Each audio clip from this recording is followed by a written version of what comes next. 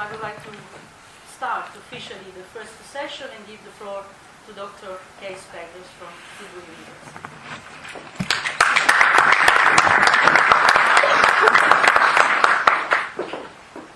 Thank you very much for coming to Tilburg today to be part of this conference on fiscal state aid control. Wow, this is a little bit. It's composing now. Yeah, well, I think it's a very appropriate, because we will be speaking today, and I will be focusing with you on the legitimacy of fiscal state aid control. I don't know if you know the name of this very theater where we are now. It's called the Black Box. So that's why maybe it may be appropriate to dim the lights a little bit. But I think it's even more appropriate to discuss fiscal state aid control in this very room, because I think to many people, especially taxpayers, fiscal state aid control has become a bit of a black box, because we don't know anymore what's coming out of the system in Brussels, what will happen. So I think it's appropriate to speak about this very topic here with you today in this very room. And I will be discussing with you the legitimacy of fiscal state aid control, and in a more political sense. You're shining. Yeah, I'm shining now, yes. Which means that I will focus mostly on the political and economic context of fiscal state aid control, and not so much on the legal elements and the lawfulness of fiscal state aid cases. That will be later. Daniel Smith will discuss it. Raymond Luja in later sessions will be speaking about it. So I focus mostly on the political and institutional context, and that means that I will start with an introduction, of course, discuss the topic with you, and end with some conclusions and some proposals for further discussions, which will hopefully be interesting to speak about. If we speak about the introduction, I think we eventually end up with this woman, Margaret Vestager.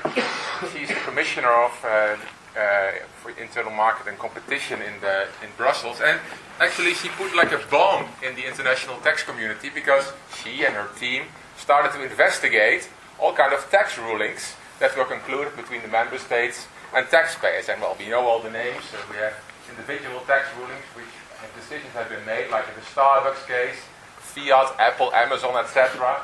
We also see how some regimes as such are being investigated. The Belgian excess profit regime, but also the Gibraltar ruling practice, and there currently cases are pending before the European courts. And there are also still other investigations pending, and maybe even more, for example in the McDonald's case.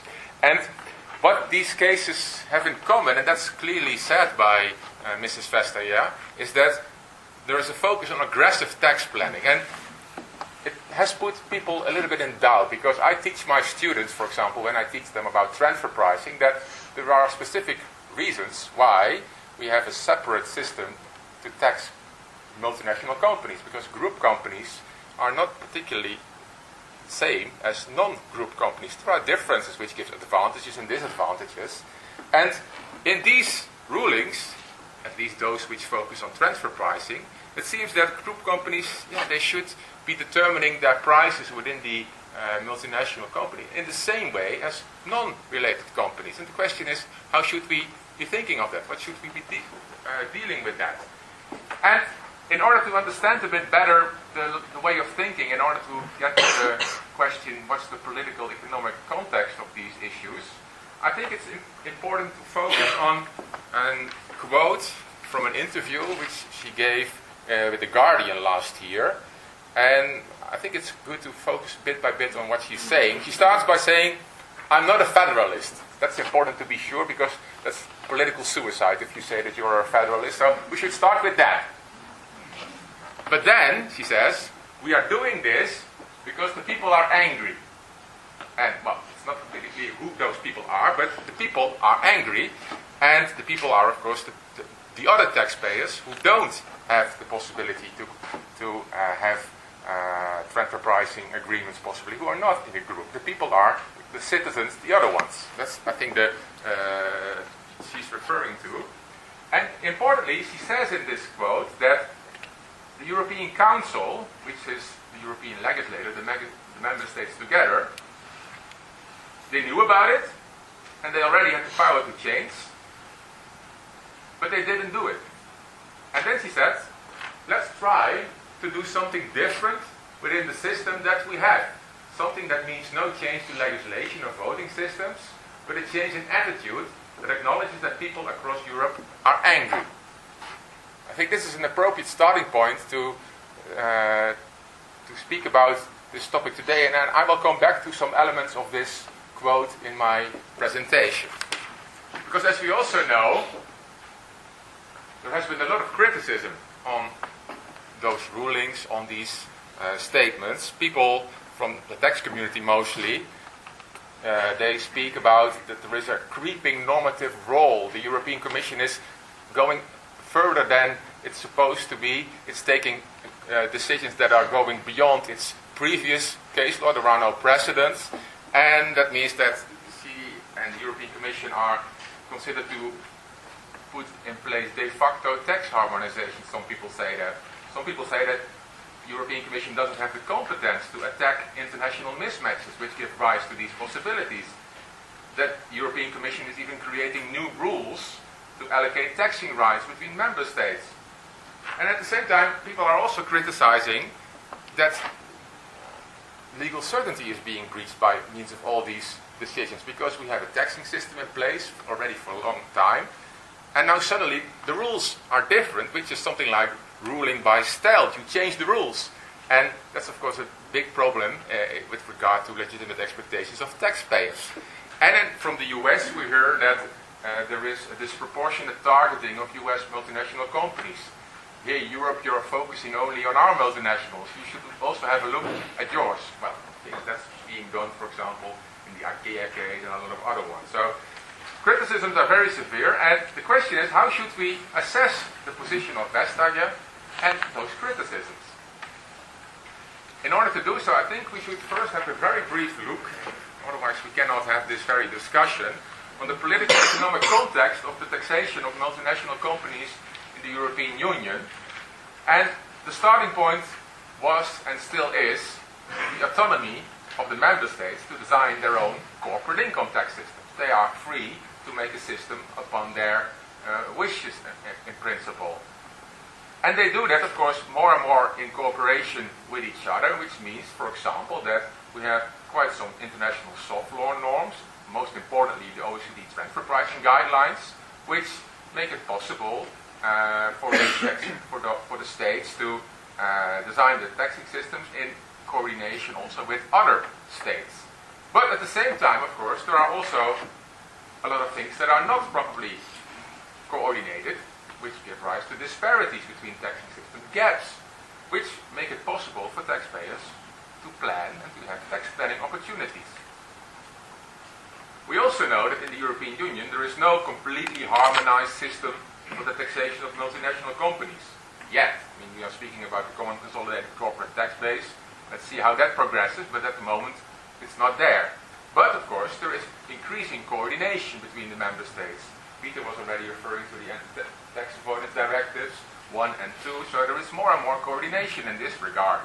And I think it's important to emphasize that in my presentation, there is the Code of Conduct for Business Taxation, which is like a political agreement between the member states to limit harmful tax competition. It was agreed upon at the end of the 1990s, and it has shown to be a rather effective mechanism to tackle harmful tax competition. For example, the Dutch ruling practice changed already in the beginning of the 2000s because of the developments in the Code of Conduct. So this is the starting point, I think, for the discussion. And then we need to wonder, how should we assess the legitimacy of these activities of the European Commission, and more broadly, I would say, the legitimacy of fiscal state aid control. How should we think about it?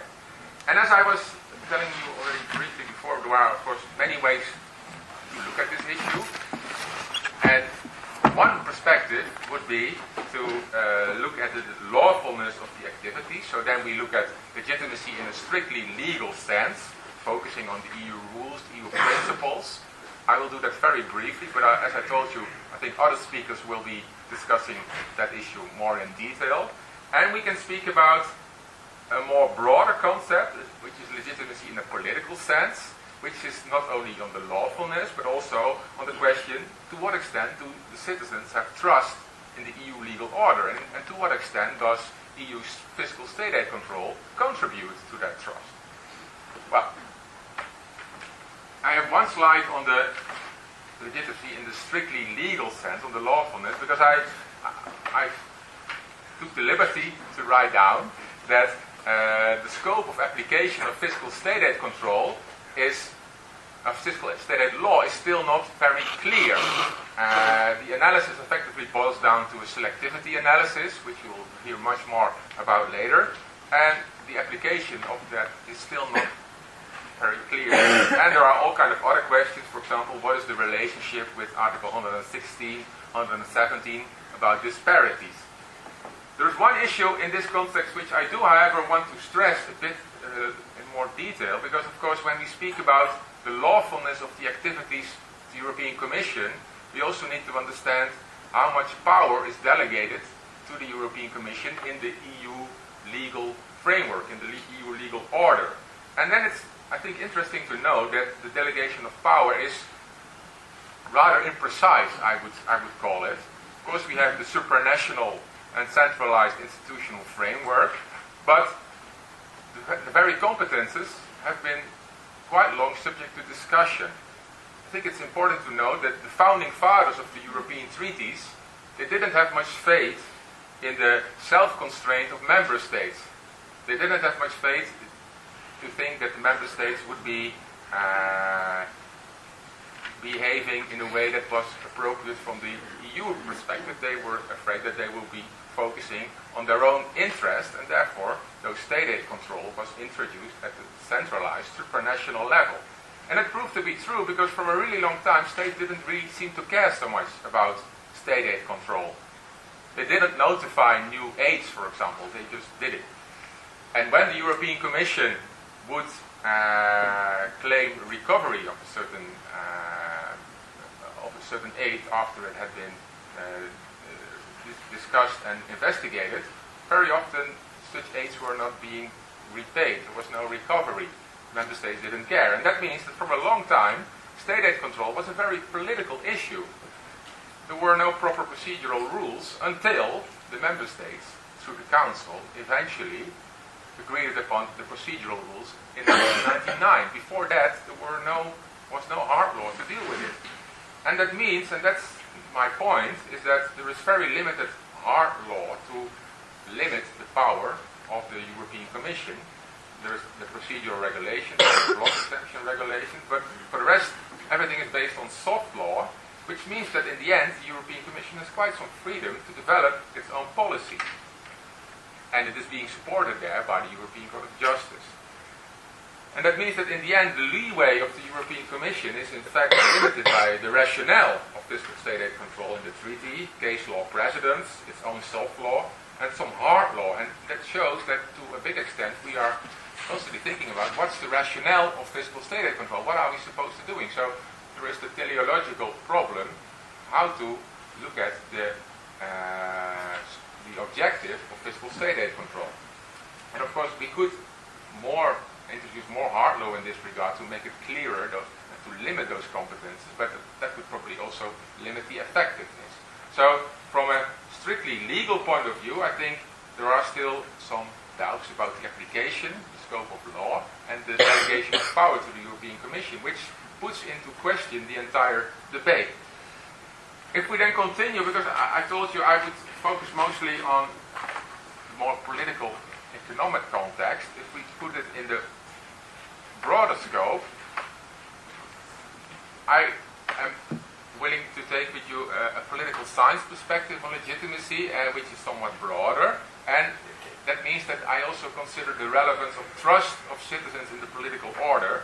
And in that regard, I think it's useful to reflect upon the work of Fritz Schaaf, who is a famous political scientist, and he made a distinction between input and output legitimacy, and it seems rather clear distinction, and I think it will help us to think about our problem today, because he says input legitimacy is like government by the people. People political choices are legitimate if and because they reflect upon the will of the people. So that's on the basis of elections, etc. But at the same time, he says, we also have to consider output legitimacy. Government for the people, and that means that political choices are considered to be legitimate if and because they effectively promote the common welfare of the people, which means that in order to be legitimate, there should be mechanisms that facilitate problem solving. They should make it possible that problems of society are effectively being solved by the government, by the politicians. And of course, in democratic nation states as we are used to live in, that goes hand in hand. There are the elections, and that makes clear also what kind of problems should be solved, and there are all kind of other institutional mechanisms in place to improve that. For example, cooperative agreements, etc., etc. But Sharp says that member states were, he wrote it in the 1990s, were facing a loss of problem-solving capacity, as he called that, because of globalization, because of EU integration. It became increasingly difficult for member states to resolve the problems that were being addressed, and that would facilitate the welfare of the society that we are speaking about. And that's why, for example, taxation of capital, if we take this as an example, that became increasingly difficult for member states because of the globalization, because of the case law of the European Court of Justice, to organize a taxing system of capital which is able to result in a fair sharing of the tax burdens. And Sharp wondered, maybe at EU level we can help to solve this lack of problem-solving capacity at the level of the member states. And in this slide, we can have a look at the competences of the European Commission in this regard, because of course fiscal state aid control doesn't depend on the input part of legitimacy. It's not that citizens vote for fiscal state aid control. It's really related to the output part. We expect the European Commission to solve collective EU problems in an effective and an efficient way. That's what it's supposed to do. So it operates outside political processes to solve problems that are regarded to be in place that cannot be solved by the member states level themselves. So it's technocratic governance based on expert knowledge. And then the question is, what problems is the European Commission supposed to solve? What are the issues that it's supposed to deal with? And I think that if we take a look at fiscal state aid control, the way it was always seen, the way always regarded, that the output legitimacy, capacity to solve the problems of the European citizens, was in the first instance based on the ability to eliminate negative cross-border externalities of state intervention. So that means, for example, that if one member state would introduce a favorable tax regime for a limited group of companies, for example financing activities, that introduction has an effect on the companies operating on the internal market, and in that way it has an effect on the competition between firms in the EU. In other member states, companies are suffering from that. So that's, I think, the starting point of the output legitimacy, a definition of the problems. Secondly, the European Commission was supposed to solve those problems on the basis of objective criteria that guarantee that those decisions are founded on rational arguments. It should be very crystal clear upon which decisions which criteria those interventions are being made. So that means we are speaking about expert knowledge, and that means that there should have been an objective identification of the taxation that would have been due in the absence of fiscal state aid. And it's interesting to know that on the basis of the case law of the Court of Justice, the European Commission in the late 1980s found inspiration in the tax expenditure concept to give substance to those criteria. And tax expenditures, you will know that those are those provisions in the taxing system that actually implement government spending programs. For example, in the Netherlands, mortgage, if you pay interest on your mortgage, it's tax deductible, which is a government spending program of the Dutch government. And Stanley Surrey, who was a professor of public finance, thought it was important that we are able to manage those government spendings. We should keep control of them. And in that regard, he came with this tax expenditure concept, and he suggested that they should be differentiated from the normal taxing system. And that's how we got to this normal rules, that's how we got to the benchmark idea of dealing with fiscal state aid, because it was being transferred from that public finance concept into fiscal state aid control. And it's important to know that for Surrey, this control of tax expenditures was an objective exercise. It was a science, and he believed very strongly in the science of public policy, that there was a rational approach in order to determine that benchmark. And that rational approach would make it possible to create decisions that are based on rational knowledge to determine the benchmark. So that's the second element of the legitimacy in the old story, as I would say. And then there was, I think, also important for the member states, it should have been clear that in this framework they still had appropriate leeway to develop tax policy, to develop international tax policy. And that's why, and you will all know that, there was in the 1998 notice on the application of state aid rules, there was this reference to tax measures of a purely technical nature. And they were regarded to be general measures instead of fiscal state aids.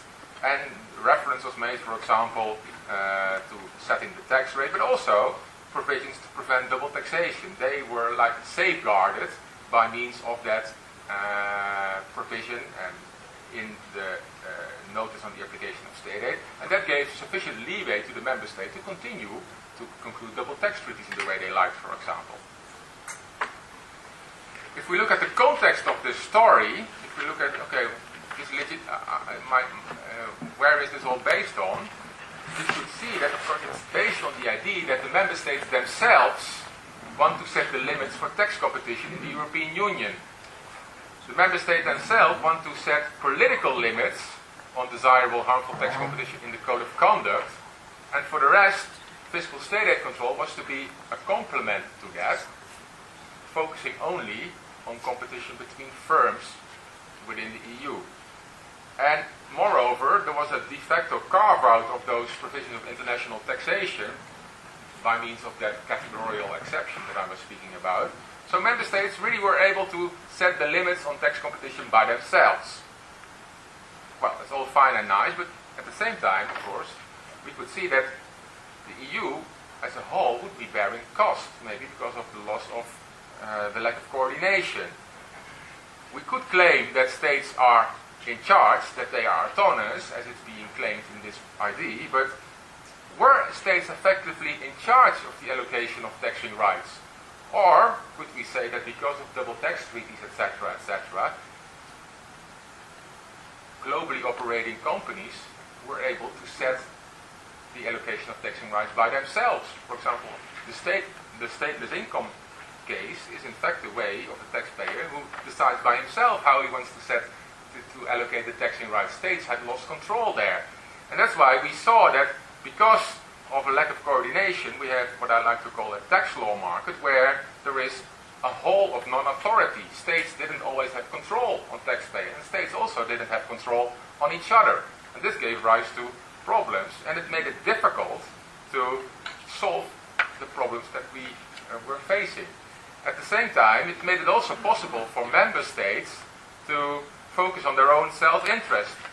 For example, in the Netherlands we are considering the abolition of dividend withholding tax, within some limits, in abuse cases we will continue, etc.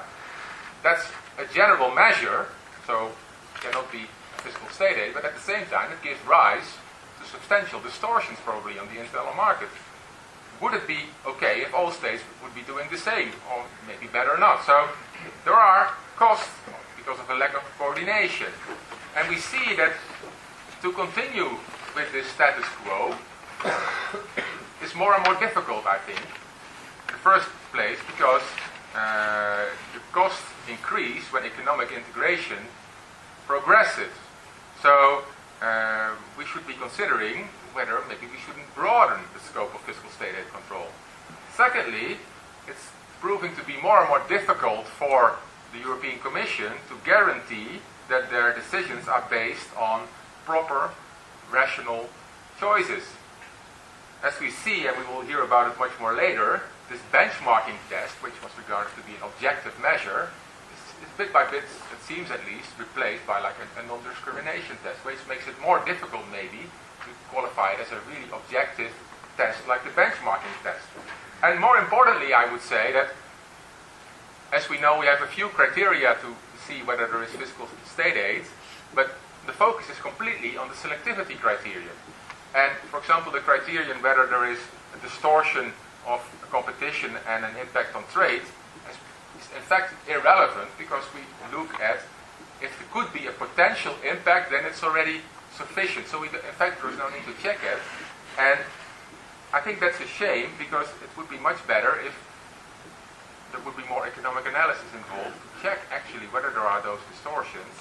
And that shows, like Professor Van Istendal wisely said already more than 10 years ago, it is not relevant whether competition is being distorted, but it's relevant how it is being distorted by means of a fiscal state aid or a general measure. And if it's a general measure, how distorted it could be, doesn't matter. Which makes it difficult for the European Commission to substantiate its decisions, I would say. And second, and lastly, of course, that's what we see in the beginning, it's the anger Mr. Vestager is referring to. It is more and more difficult to continue maybe because people are not longer accepting this current system of taxation of multinational companies. And I would say that this discussion is culminating in the concerns about individual tax rulings, because to many people, the discussion about tax rulings is a discussion about the legitimacy of international tax law. It makes very clear the tension that we have. Who is in charge? It's presented as a deal, which as tax people we don't agree with, of course. But who is in charge? Is it member states setting the rules? Or are in fact companies able to define the way they feel that the ruling should be granted? And of course there are a lot of nuances in that regard, but people feel it that way. And that's something that we should be discussing. And therefore, the question is, how should we assess the boundaries? I think that's what these cases are all about. The boundaries of the power of the tax authorities to conclude such tax rulings. How much boundaries do they have? How should we determine that? And I think the European Commission is struggling a little bit here. And in my view, the starting point should be, we should be assessing the strategic behavior of tax authorities on the tax law market. And what do I mean with that? Well, if you look at many of these decisions, implicitly you see all kind of references to strategic actions of tax authorities. For example, in the Apple case, a ruling was granted while there was not even a transfer pricing report in place. In the Amazon case, there is no proper functional analysis. Should you be granting a ruling then? No matter if it's correct or incorrect, should that be okay? Can it be okay, like in the Starbucks case, that the tax authorities take a look at the ruling that's being presented and don't ask many critical questions? They simply rather quickly accept that it's a toll manufacturer and maybe they should be more critical. I think that's one part of the problem that we are looking at. And then even the bigger question is, should tax authorities be granting a tax ruling if it's clear, or it should be clear to them, that the taxpayer is setting up a structure that is causing double non-taxation? So here the tax ruling is, as I like to call it, explicitly anticipating on that hole of non-authority or lack of harmonization. Should you be doing that in the European Union, or is that maybe for some reason not acceptable? And the other side of the story is, of course, that the tax authorities have to deal with the law that is in place. That's the most important starting point, because a ruling is supposed to grant certainty on that. And that's where the European Commission is coming in, because they claim that those laws are not appropriate. They are not giving a proper allocation of taxing rights, and group and non-group transactions should be maybe treated more in an equal way. The question is, how should we assess this? Is it only an assessment of that behavior, Or should we go even further and also have a look at maybe other norms that are supposed to be in place? I'll come back to that in a second. What I want to say is that, in my view, the discussion that we are having is a classic battle of EU integration.